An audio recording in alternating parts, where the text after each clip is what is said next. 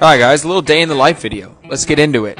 Wake up around 5:45, and today we're going to win the day by getting in the cold plunge, which it was pretty cold today. But we rewarded ourselves with a bulletproof coffee, filmed a podcast, quick breakfast, straight into a lower body session today. It was a killer.